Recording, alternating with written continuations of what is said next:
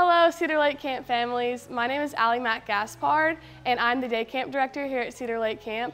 This is my second year filling this position, but my 19th summer here at Cedar Lake Camp. I started coming here when I was 5 years old as a day camper, and now I'm getting to walk in obedience to my call to children's ministry through this role. I wanted to send this video for three main reasons. The first is I know it can be really scary to send your camper to a place where maybe they've never been before, and so I wanted to offer some peace of mind as you pull up to camp and you see my face. Maybe it'll offer some familiarity and help you know that this is a great place to bring your camper.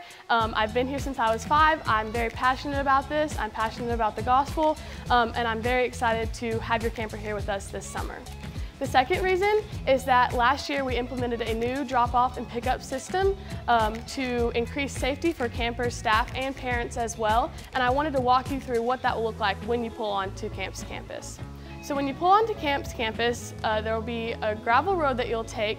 And then when you pull up to a white building, there will be a turn, and you'll see our staff there, and you'll make 3 stops. The first stop is with Angela, our camp administrator, and she'll make sure that your camper is all signed in and that all your fees are paid and that your camper has Snack Shack money and all of those details. Then you'll stop with our camp nurse, Autumn, and she will discuss any medication that your camper needs and any allergies that you might have concerns about.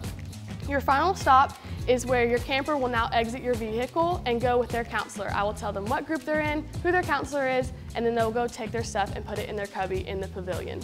We're asking that your parents do not exit the vehicles unless you have children that are 5 or 6 and that need help with their stuff. This is just to, again, ensure safety and increase the efficiency and effectiveness of our drop-off and pickup line. Now, this does not mean that communication with me and the counselors is cut off from the parents and the guardians. I want you to know that I want to have that communication and have that relationship. So anytime, if you have any concerns with your campers, with their group or anything like that, just know that I'm always free to answer any questions through email or phone number. The third reason I wanted to send this is I have 2 requests to make. The first is that anything that your camper brings to camp with them, that you write their name on the tags of towels, clothing, anything like that. This will help us decrease lost and found and make sure that your camper goes home with everything that they brought to camp. We will be putting all the lost and found on a table at the end of the week. So if your camper loses something throughout the week, you can ask me about it, but odds are it will end up on that table at the very end of the week, and that's when you can pick up your child's lost and found. My second request is that your camper bring a flashlight on Wednesday when we go to the cave.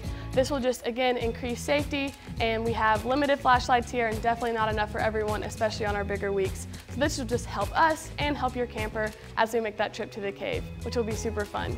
Again, I'm super excited for the summer, and I can't wait to see you guys, some of you, very soon.